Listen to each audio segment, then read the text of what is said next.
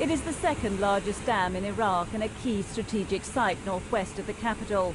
It not only provides vital water and power supplies, but there are fears if it fell to insurgents, they could flood Baghdad and the surrounding countryside. Last week, the US Defense Department released video footage purportedly showing fighter jets destroying IS targets near the Mosul Dam. Fresh attacks have been launched today. The dam was seized earlier in the year. US military strikes helped support Iraqi and Kurdish forces to retake it.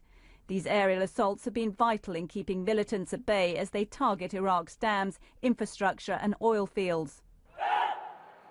Daily, new Iraqi government recruits continue to volunteer for service, while efforts are still underway to form a new inclusive government in Baghdad with full Sunni representation.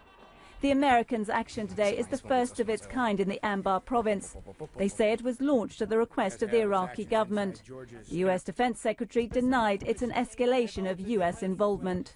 They too, the Iraqi Security Force, Air Force, is conducting strikes. Haditha Dam is a critically important facility for Iraq. It is, I think, the second largest hydroelectric dam in Iraq. Kurdish Peshmerga fighters say US airstrikes were instrumental in helping them to recapture the strategically important Mount Zartak, which overlooks a plain that stretches to Mosul. This mainly Sunni-dominated city was seized by IS in June.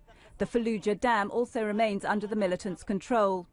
The group has taken over large swathes of Iraq and Syria in recent months. It's been accused of the mass killing of ethnic and religious minorities and has released brutal footage of American journalists being beheaded.